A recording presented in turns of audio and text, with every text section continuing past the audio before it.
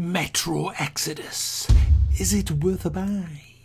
Let's read the words of the developer. A quarter century after nuclear war devastated the Earth, a few thousand survivors still cling to existence beneath the ruins of Moscow in the tunnels of the Metro. They have struggled against the poisonous elements, fought mutated beasts and paranormal horrors, and suffered the flames of civil war. But now, Artyom, you must flee the Metro and lead a band of Spartan Rangers on an incredible continent-spanning journey across post-apocalyptic Russia in search of a new life in the East. First up, let's have a look at the graphics and the sound. There's the graphics, and here's the sound. Joking aside, there's not really a lot to say about the graphics.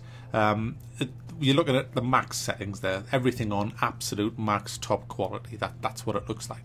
Now, I was getting 40 to 50 frames a second on this, so I turned it down, and then the vast majority of the footage you're going to see is lower res graphics than this, because I wanted it up to 60 frames a second, because for me it didn't look different enough. There's not a huge amount of graphic details in this graphic settings, certainly not what you would expect for a £50 game. There could have been more. Sound, it sounds great, it really does. It's got minimalistic music, which really helps with the atmosphere. It's got really good gun sounds, excellent monster sounds, I mean really scary monster sounds, sets up the atmosphere fantastic. No problems at all with the sound, that the echoes come in at the right time. It's all, I mean, unless you're going to be a nitpicking arsehole, I mean, it's really, for your gamer, it's great. It works. It's fantastic. It doesn't overpower the game. It doesn't detract from the main story and what you're doing. It's just really well done. Customization of your keys is a huge problem. A huge problem with this game. If you are left-handed or you don't use WASD, you're in for a horrific ride right through this game. In fact, it becomes unplayable. And the reason is because it is so lazily done by the developers. It's a console port from hell, guys. It runs great.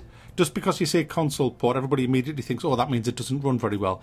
But everything else about the customization, the keys, is in a clunky game, it's a really bad, poor, lazy console port, this game. For example, when you rebind your keys in the options, it won't let you rebind half of your keys, even though they are rebound, but it says they're not. But when you go to use them in game, they are there. Unless, of course, that means sealing your gas mask, because it tells you, oh, press K to seal your gas mask, and when you press it, it just doesn't. And that's because you have to press G. Press U to clean your weapons, Mac. I'm pressing it. That's not cleaning the weapons.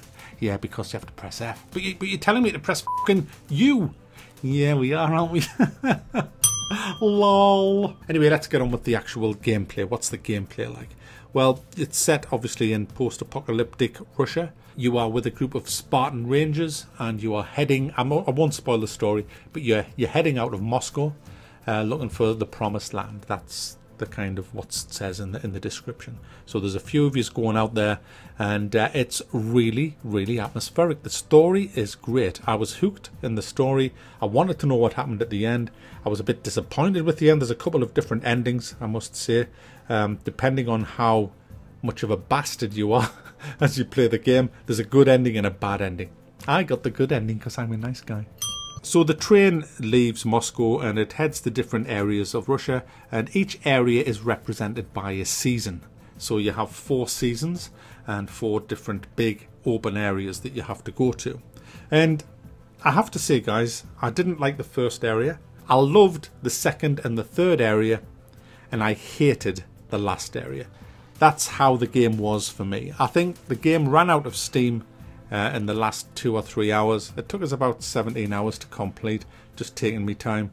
The middle 2 sections are really fun, especially the forest section where you got your crossbow, your bow and arrow. I loved that area. I really loved that area. It looked great as well. But I like the desert area as well. I mean, there's some really good areas, and there's some really good monsters out there as well. Some fantastic monsters, and also some really shit monsters. I think the thing I liked the best about it was the immersion.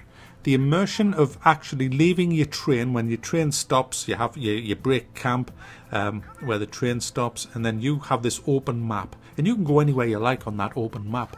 It's not huge, but it is open, and it's up to you where you go. You will be told that you have to go to a certain place to do a certain mission, but you don't have to do that. You can go somewhere else. And the map is inhabited by all kinds of people and monsters. And as you use your weapons, they get dirty. And when they get dirty, they get jammed.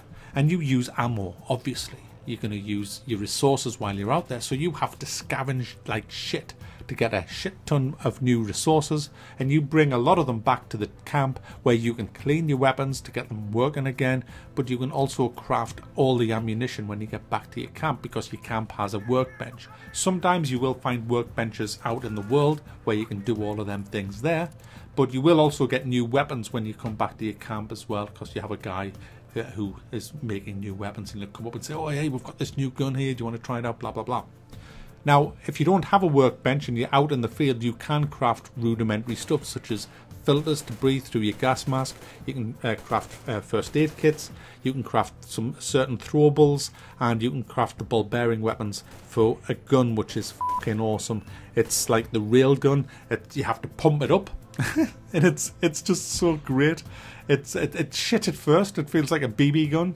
But as you get more and more attachments for it, and I'll go into the attachments now, when you come up to an enemy and you kill them or you disable them, they drop their gun, you have the option to either swap weapons with them, or you can dismantle their weapon, and if there's anything on that weapon that you don't have, like it could be a sight, a stock, a barrel, there's loads of different ways to customize your weapons. It'll highlight in a different color, like a darker color, and then when you dismantle that weapon, you get them add-ons for yourself, and you can then apply them to your weapon, and you can change your weapon. You can change everything about your weapon. It's fucking great. It's so deep, the weapon customization in this, and you have to do that. I mean, you can make it less powerful but with longer range and better accuracy. So if you're going into a situation where you need a longer range, you can just change your weapon around completely, or you can turn it into just an assault rifle if you want. You know, you can do anything with it. You can put night sights on it. You can put laser dot sights on it. You can put 6 times scope on it. You can change. You get 3 slots for your weapons. You've got like a pistol, which I tend to keep silenced a lot. I use that as my silenced weapon.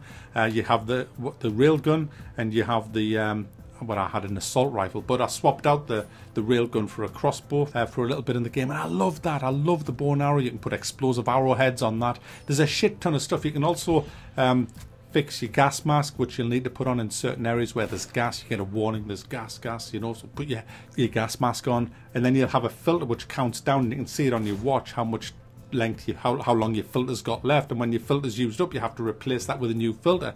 Now you craft the filters, and if you run out of filters, you're dead unless you can get out of a gas area. So the whole survival part of the game is fantastic. One of the best I've ever played, to be honest with you. So deep, so immersive. It just really sets the scene and makes you feel that you're in there. But then, of course, the game pulls you out with these ridiculous fucking cutscenes. Everything. You can't even bend over to go under a fucking log unless you hold down the E key. What the fuck? It's a log, I can crouch. Why can't I crouch under the fucking thing? No, you got to hold the E key, Mac, while a little fucking circle goes round. Then you get a little animation view going under the fucking log. Oh, they've got to get between 2 narrow walls. Well, turn fucking sideways. No, press and hold the fucking E key. Oh, but I don't want to press and hold the E key because that's shit. And then I'm not doing it, am I? Something else is doing it. Hey, there's a hole in the wall there, Mac. Do you want to crawl through it? Yes. Don't tell me. Hold down the fucking E key. Yes, exactly. Well, you just gotta. I'm sorry. It just constantly. It's like having a race in a car, and then all of a sudden you have to press the brake pedal for 3 seconds and stop. Then you press the accelerator and you're away again. Oh, you gotta stop again, stop, and then go. It just totally ruins immersion when you have to do that, because it just stops the whole pace. The pace of the game just gets ruined. Absolutely ruined through holding down the motherfucking E key. And when I talk about things being ruined, all the best things that happen in this game, the best action scenes, the best setups, are all ruined, because you will not get to do a single motherfucking one of them. There's a bit where there's this train coming past that you're sabotaging a train, and your train's steaming up to come alongside, and I'm thinking, oh, this is going to be awesome. I'm going to dive across them. And no, you're not, Mac. You're not going to do a thing. You're going to sit there. You're going to hold down the fucking E key, and then you might as well sit back and light up a fucking smoke. I don't smoke, but if I did, and put me feet on the fucking bench and watch my guy leap across here, do this, fight that, kick this monster off a cliff, smack a bear in the face, escape from them guys, leap off a tower, fall off there. He's going to do it all for you. It's a cutscene. Everything that's exciting in this game is a fucking cutscene. You will do none of it. Do you know, I was just talking about this in my last review on Far Cry. That is a game that allows you to do all these things. You feel the badass. In this game, you don't ever feel like a badass, because every fucking opportunity you have to feel like a badass, the game says, hey, fuck you. You can't do this. We're doing this. You just watch. You just watch what you could do if this wasn't such a fucking awful console port. Artyom, let's jump! Well, that's a job well done, huh? Speaking of the E key, every time something attacks you, spam the E key, spam the... Do you know what? One of the closing scenes in this game, and in fact I think it is the last big scene in this game. Do you know what you do? You spam the fucking E key. You're not dodging, you're not running around, you're not fighting it, you're not using your brain, you're spamming one fucking key. While I'm going through some of the bad stuff in this game, can I just mention the AI? Now, I've played this on easy and I've played it on hardcore, and there's not a massive difference other than the usual stuff like your health goes down faster in there, a little bit harder to kill, although I didn't really notice much on killing them. It does change it a little bit, but the AI is tragic in this game. It's fucking awful. When you come into like a base where it's full of enemy, the AI is bad. I mean, you can't shoot your bow and arrow through gaps in a fence, like big gaps in a fence. I mean, look at this footage here. I'm trying to kill these guys. You can see clearly that I'm aiming between the gaps. You just can't do it. And that's because you're not supposed to do that, are you, Mac? No, you're supposed to be going a little bit further back, climb a rope ladder, get into a tree house and shoot them from there. That's what the game wants you to do. It wants you to zip line into the base. And I just wanted to take a few out through the fence, but you can't do that. But coming back to the AI is a bit shit. They can't see you. They can't see you. They do see you a little bit better on hardcore, but a lot of the time you'll find yourself sneaking around a base as well, and it's quite comical because all you do is switch the light. You just press E again.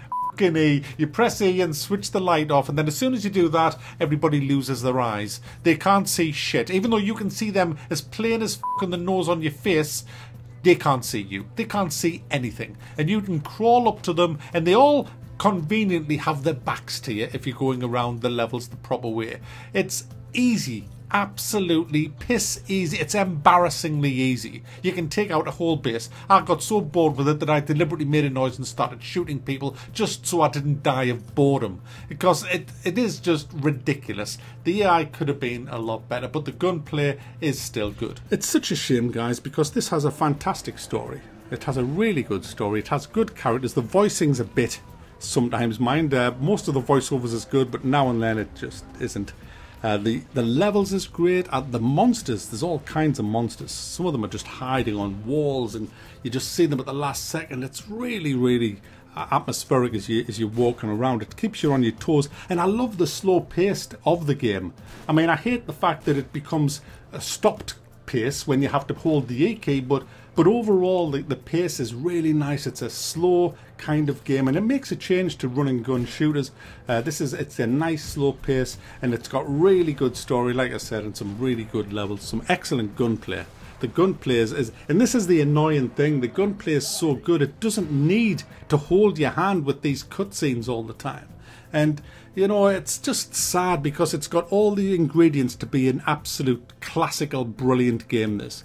You know, the fact that you have to keep coming back to base to clean your weapons, get more crafting done, and then going back out. You feel like you're living in that post-apocalyptic world.